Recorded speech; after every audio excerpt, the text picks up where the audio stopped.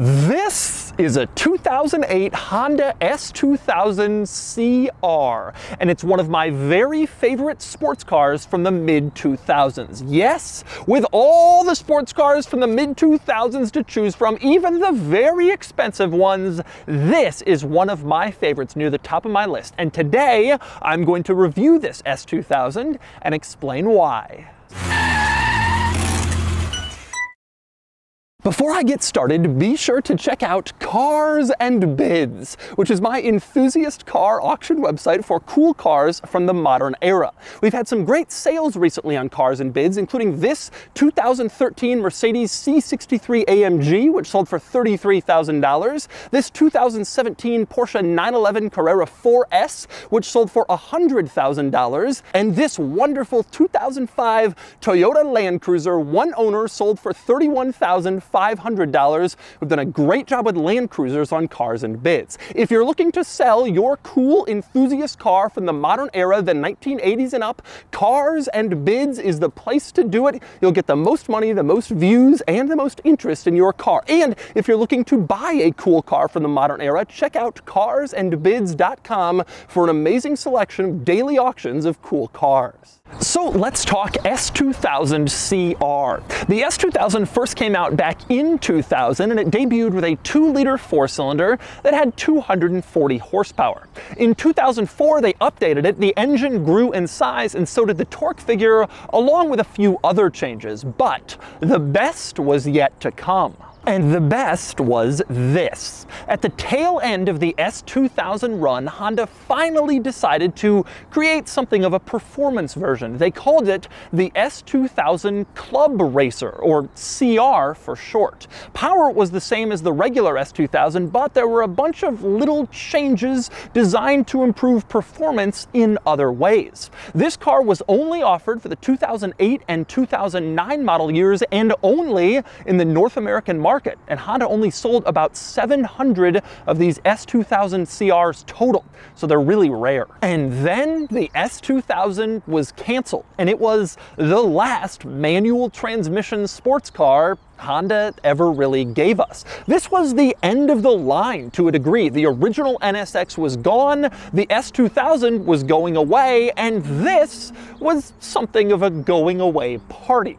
As you can imagine, these have become tremendously desirable, with low mileage examples selling for well over $100,000 in the last couple of years. And today I'm going to review it. First, I'll take you on a tour of the S2000 CR and show you all of its quirks and features, along with the distinctive upgrades for the CR model. Then I'll get it out on the road and drive it, and then I'll give it a Doug's score.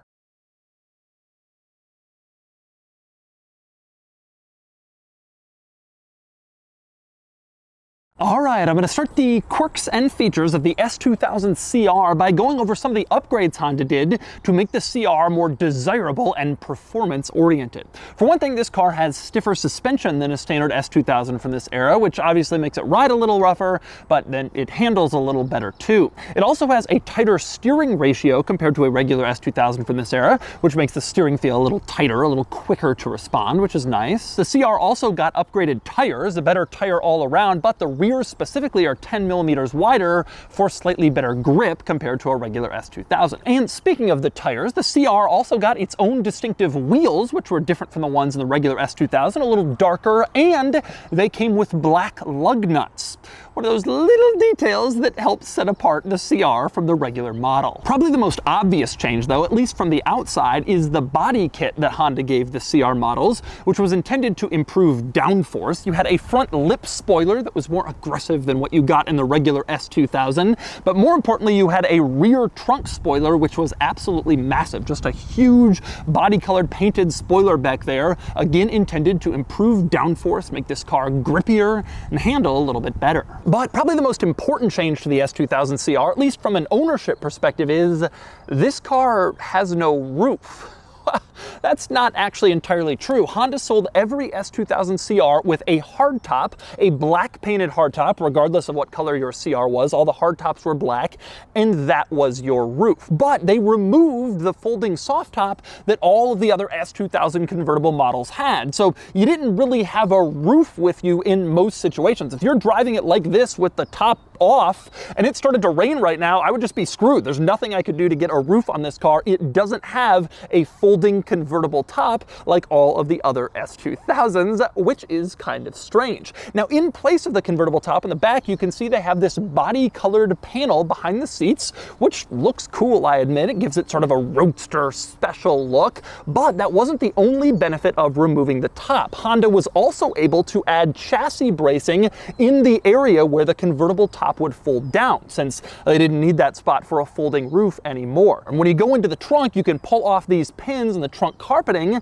and then you can get into this area and you can see the chassis bracing is there. This obviously made the car more rigid and improved rigidity handling, made the car more performance oriented. One other thing I love in this trunk area, you can see a little cutout for the spare tire in here, which normal S2000 models have, but this one doesn't. There's no spare at all. They used the same carpeting, but the spare is gone to save weight and because the chassis bracing is in there instead. So the spare is gone, but you have like a little bump reminding you where the spare was in the lesser normal models. By the way, one other notable item with the top area, obviously behind the seats you have this yellow painted panel, but if you look closely you can see sort of next to the seat there is a separate yellow panel here. That actually comes off. You turn this screw, loosen it, and then you pull off this little separate yellow panel, and that's where you can see the latching point is to put the roof on if you want to install the black hardtop that came with the car. Obviously, when you don't have the hardtop installed, you put this yellow panel on and it looks a little bit better than having the ugly top latching points just sitting out there exposed. And next up, we move inside the CR, where there are a few more changes in here compared to the regular S2000. For one, you had fake carbon fiber. You can see it here in the center in the console and also in the center control stack here, fake carbon look.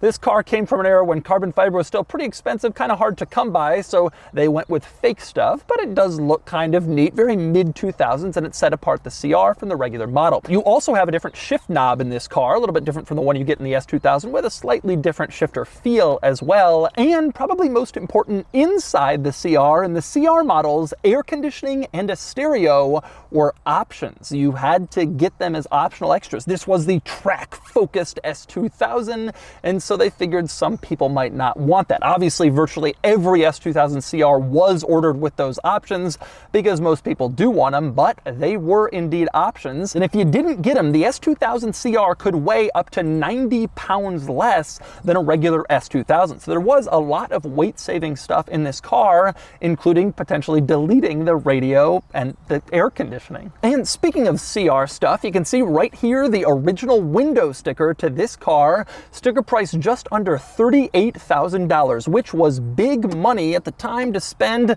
on a four-cylinder Honda that was starting to become a very old car. This is a 2008 model. It had come out in 2000. It was really seeming like it had run its course, and not that many people bought CR models back then. In fact, I remember when this car came out, it was kind of considered to be a cynical end-of-the-run model to try to get a few more sales out of the S2000 by throwing a spoiler on it and calling it a performance version, and not that many people bought them. But in the years since, this has sort of become the S2000 to have, the last manual performance Honda, and sort of the GT3 version of it, and this is the one that everybody wants. And since then, values have skyrocketed, and these routinely change hands for way over that original sticker price, even though dealers could hardly sell them for that price back when they were new. But anyway, beyond all the CR stuff that's unique to this car, let's go over the other quirks and features of the S2000, because there are very many. This is a surprisingly quirky car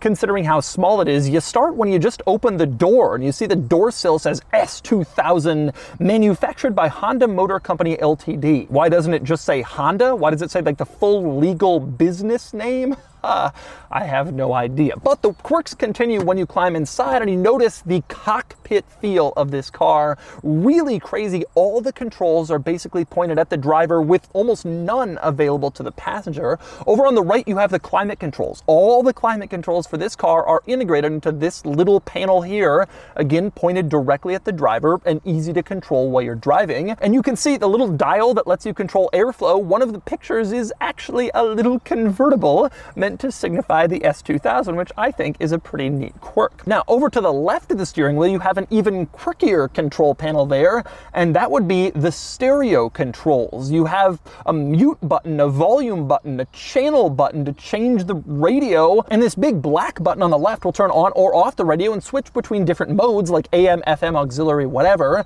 Now, all these controls are pretty useful over there because you look in the center control stack and there's no actual radio. There's no like head unit in here that shows you what you're listening to. All the controls are to the left of the steering wheel, except they're actually not. The radio is hidden behind this little fake carbon fiber cover, which says on it S2000. S very large. And then it also has these little 5 dots on either side of the S2000, 10 total. Anyway, you press one of those dots, this thing pops open and it reveals the radio head unit in there, where you again have a volume button, a mute button. All the controls to the left of the steering wheel are duplicated on the little radio faceplate in the center control stack where you would normally expect it. Why did they do this? Because they wanted the most heavily used controls to be very much within reach of the driver. So you're on a racetrack in this car, you're driving hard on some back roads, you don't have to like look down at the radio and reach down there. Instead, the controls are right at your fingertips. And of course, the other benefit here is you can just lie to your passenger. If you want to be the only one controlling the radio in this car, you can do that. Tell your passenger, oh, there's no other controls, sorry, just not available to you. And by the way, speaking of hidden stuff in this car, there's a surprising amount of hidden items throughout this interior. For instance, cup holders. You look at the center console and you can see there are no cup holders here, but if you press this little button, again with 5 dots on it, just like the radio button, you press that and it slides open this little lid, and there you have some storage where you could theoretically stick cups or other storage needing items. Now, also in this car, you don't have a glove box, but you can see hidden below where the glove box would be, there are these little storage compartments where you can put stuff. Not immediately obvious that there's a storage compartment down there, but there is if you know where to look. Now, the glove box for this car has been really relocated to between the seats. You can see here there's a little latch with a lock on it, and you can lock or unlock this little storage compartment underneath this lid, and that is essentially your glove box. But you open this up, you'll find another hidden item, and that would be the trunk release in this car. It's nowhere else, it's just in this center little storage compartment that you can lock in case you give this car to a valet and you don't want them to get access to your trunk. And by the way, one other hidden item in here, directly above the center storage compartment, there's another storage compartment that's hidden. This entire panel lifts up, including the wind deflector, to reveal a relatively large storage compartment hidden between the seats you wouldn't really know is there unless you know what to look for. And this is where the owner's manual lives in this car. It's a large enough compartment that you can get the whole owner's manual in here or whatever else you want. This is your center storage compartment area. But beyond all the hidden stuff in this interior, there's still more quirks to discuss, starting with the power window lockout. Now, a lot of cars have a lockout for the windows, so you can like prevent your kids in the back from rolling up and down the windows and annoying everyone. This car has it too, which is a little odd because it's a 2-seater, but you can turn on this window lockout and then your passenger can't roll up or down the passenger window. That's kind of strange because this car is so small, there's only 2 windows. You don't always see a window lockout on a car like this, but the really weird part is when you turn on the window lockout, the driver's window control also can't roll up or down the passenger window. When you have the lockout on, the passenger window cannot be rolled up or down by anyone in the car at any point. So really that switch just disables the passenger window from anyone's control, not just the passenger's. Kind of strange. And speaking of the passenger, another interesting quirk in the S2000 button is in the passenger footwell, where you have this bulge. A rather large one, actually, robbing some foot space from passengers, and it's not like this car has a lot of foot room to begin with, so it'd be nice if that wasn't there, but it is. Some sports cars do have stuff like this. There's mechanical components under the floor that they just can't put anywhere else, and the S2000 is one of those cars. A little bulge in the passenger floor area. Next up, another interesting quirk is the button to turn on the cruise control. To the left of the steering wheel, under the gauge cluster, you have this button, which is oddly shaped. It sort of curves with the gauge cluster, and you push it in and it's even more oddly shaped. Definitely a strange button there, one of the strangest, in fact. It would have been odd for a supplier to create. Another interesting button-related item is turning this car on. You insert the key and twist it in the ignition, like so many cars, but that doesn't turn it on. Instead, you also have to press the engine start button to the left of the steering wheel. This car came from the era where cars had a push-button starter, but you still needed the key. There were a few weird years in there when that was true, and it's true on this car. And speaking of buttons, another rather interesting quirk is in the very center of this interior, the center console, right in the middle of everything, sort of the focal point of the entire interior, you have a rear window defroster button, which is a neat trick in a car that doesn't have a rear window. That button is front and center. Although, when you install the hardtop, there is a little electrical connection that you plug in, and then that hooks up the rear window defroster. So yes, this button does work, although I imagine 99% of the time this car is being driven, it is completely irrelevant, even though it's in the middle of everything. Now you can see to the left of the rear window defroster, there's a blank button here, a circle. That, of course, would be for the top in the regular S2000, not needed in the CR since they removed the regular folding top. And one more interesting quirk in this car, you have a fully electronic gauge cluster, which was very unusual to see in a car from this era. It was more common in the 80s, but this car has it too. And when you turn the car on, you can see all of the gauge cluster lights briefly light up, which is kind of cool to see. And you can also see here the 8,000 RPM red line that this car was so famous for. The tach goes all the way up to 9 at its highest point, and you have the digital speedometer right in the middle telling you how fast you're going. You can also press this little button on the side to switch instantly between miles per hour and kilometers per hour, which is kind of a neat trick. You drive this into Canada, you just tap that button and you're good to go. But that is a pretty cool gauge cluster, and it was a very unique characteristic feature of the S2000. And next up we move outside the S2000 CR, where there are a few quirks and features worth noting. I'm going to start in the trunk, which actually isn't really all that notable. Reasonably large size for a car this small, but I showed you the cool stuff earlier, the chassis bracing where the top would have been, and the like fake spare tire bump. Nothing else particularly interesting in the trunk. I do like the taillights back here though. These sort of circles inside a clear taillight cover. Kind of a throwback to the old era when cars had these and they were cool. Now everybody's moved to LEDs and cool lighting designs, and this stuff you don't really see as much anymore. One especially cool lighting quirk with this car is in the front, the headlights. The US government requires that all cars sold in the United States have a little orange reflector on the side in the front, and car companies integrate it in various different places. The S2000s is especially weird. It's sort of in the middle of the headlight housing. Usually it's right on the side or on the bodywork on the fender, but here you can see it mounted in the center of the headlight. Kind of a strange place for it, but that's how they chose to comply with that regulation. Interesting. By the way, one other notable item on the outside, you can see a CR badge back here, which of course stands for Club Racer, like I mentioned before. You also have CR badges on the fenders, but those were the only exterior badges that let you know this was the special S2000. The wing was really the giveaway. Also worth noting, Honda only offered the CR in 4 colors. You had yellow, you had a bright blue, you had black, and white. That was it. Couldn't get the CR any other way. And finally, we move under the hood and you can see the engine. 2.2 liter 4-cylinder, 240 horsepower. This was unchanged from the regular S2000 from this era. All the performance upgrades were limited to the stuff I showed you before. The wing, the suspension, the steering ratio, etc., etc. The engine was untouched. Now, one of the complaints with this car was torque. When the S2000 first came out, it had 240 horsepower, but only 153 pound-feet of torque. Now, in 2004, Honda enlarged changed the engine and increased the torque figure a little bit, but not all that much. Between 160 and 170 pound-feet, still not a huge torque figure for this car, and that was kind of always one of the drawbacks of the S2000. One interesting thing you can see in the engine bay is where the engine is placed pretty far back behind the front axles. This is a true front mid-engine car, which is actually pretty impressive because it's a small car. So to be able to get the engine behind the axles and then the passenger compartment with enough room for people and a fairly large trunk, it's pretty good packaging in the S2000, as you can see. And so those are the quirks and features of the Honda S2000 CR. Now it's time to get it out on the road and see how it drives. All right, driving the S2000 CR. I've driven a few S2000s. I have never driven a CR before. First thing you notice when you get inside this car, something I've forgotten a little bit, it's tight in here. I'm 6'3", 6'4". This is a tight interior.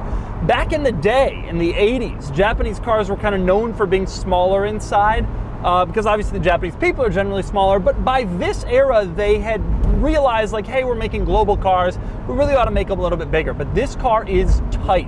It's my height, I think, is probably about the maximum for someone in one of these. The other thing you notice when you get in this car that I hadn't forgotten, but a good reminder, it is sublime. It is wonderful in here. I love the way that this car drives.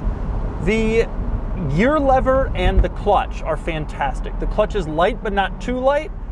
Just enough that you can easily feel where the engagement point is. Very linear, very easy to use. The gear lever is really nice. The shift knob that's unique to the CR kind of changes the feel of the gear lever a little bit and actually makes it feel just a little bit more like, heavier is the wrong word. It's not in a bad way. It just feels a little bit more kind of precise, and it's nice. It's really, really wonderful. But obviously the most important and best thing about this car is the way that it handles. The owner of this car was very generous. He said, take this thing out, throw it around, do whatever you want. That's what it's made for. Even though it's a low mileage car, these are now very valuable. This one's probably worth $70,000 or up. Twice its original MSRP almost. But I have been throwing it around and driving it, and it is a blast. The steering is so good. The steering is incredibly precise, just instantaneous responses, but the handling is the thing that's most impressive about this car. Dead flat, and it just feels like you can throw it anywhere and it'll never get out on you or become too unwieldy or too aggressive. It is just perfectly tuned to be thrown around and enjoyed and not go crazy.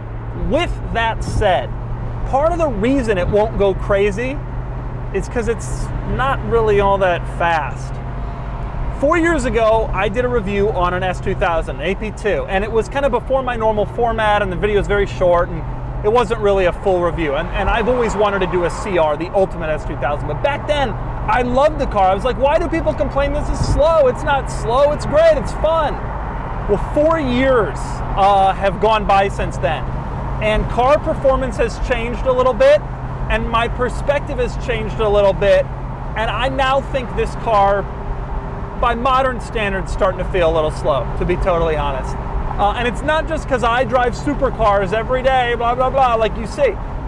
Focus ST, Focus RS, like Golf R, cars that are relatively affordable. This one, it just kind of feels a little bit, it's not slow, it's just not incredibly fast. Now, I will say, it does come alive above 6,000 RPM and really go for it. But you got to really work to get up there, and that's a lot of work. Overall, though, that's not what this car is for. It's not intended for speed. That never was its purpose. It's a fun car to throw around. You toss it around and enjoy, and it's so exciting on canyon roads, on tracks. That's what it's for, and that's what it's still amazing at. Now, I do want to make one other point. It's kind of funny. This car, I said earlier, it was not viewed with that high regard when it first came out. That is true. People who don't have a lot of perspective or weren't around then or paying attention won't remember, but I do. When this car came out, people were like, oh, it's this cynical cash grab by Honda. They just want more money. They're throwing a wing on it, and they're gonna, charge more just to try to get a few more sales out of this old car. Because the S2000 was almost 10 years old when this debuted. And people didn't really want it all that much. It was a hard sell. Dealers had a tough time selling them. But what ended up happening is there's now this focus around the last best version of cars, and this sort of has a rep for being the GT3 of the S2000. And the S2000 itself has a strong rep. And so these cars have flourished in terms of their values. Nice ones have brought over $100,000. This is a very special and very desirable car, and with good reason. But it's just funny to think back to 2008 when these weren't as special, and now it's like an icon. And so that's the Honda S2000 CR, the Club Racer. This was an amazing car. The regular S2000 was really cool, and this was even better. It's funny, like I mentioned, this was sort of a run-out model back when these cars were new. Honda had tacked on a few extra bits to try to sell some more S2000s just as the recession came in, and people were kind of skeptical of this car. But now it is quickly becoming an icon, a legend, and I'm thrilled I had the chance to check it out. And now it's time to give the S2000 CR a DOUGSCORE. Starting with the weekend categories and styling, the S2000 is a nice looking car, very handsome in fact. The upgrades to the CR are a bit much in terms of styling, that big wing, but overall it gets a 7 out of 10. Acceleration does 0 to 60 in the low 5-second range, and it gets a 5 out of 10. Handling is excellent, fantastic steering, fantastic handling, fantastic balance, and it gets an 8 out of 10. Fun factor is also really high. It's just a blast to toss around and so confidence inspiring, and it gets an 8 out of 10. Cool factor is decent too. The regular S2000 is pretty cool, but the CR goes a step further and it gets a 6 out of 10 for a total weekend score of 34 out of 50. Next up are the daily categories and features. The CR is fine, it has the necessities but nothing excessive, and it gets a 3 out of 10. Comfort is only okay, and it gets a 4 out of 10. Quality is good, these are known to be reliable, and materials are nice enough, and it gets a 7 out of 10. Practicality is normal for a car like this, and it gets a 2 out of 10. Finally, value, and these have gotten really expensive. Nice ones are bringing $100,000, and that's big money for an S2000, no matter how special or rare it is. This is a special and rare car though, and it drives well, and it gets a 6 out of 10 for a total daily score of 22 out of 50. Added up, and the DOUGSCORE is 56 out of 100, which places it here against relevant cars. The S2000 CR ties the regular S2000. The CR gains a point in cool factor, but it loses a point in value, which makes sense. Overall, the S2000 and the CR are both tremendously enjoyable cars. A little slow, a little impractical, but so much fun. And it's no surprise CR values have started to take off, given that it's the ultimate version of a fantastic analog sports car.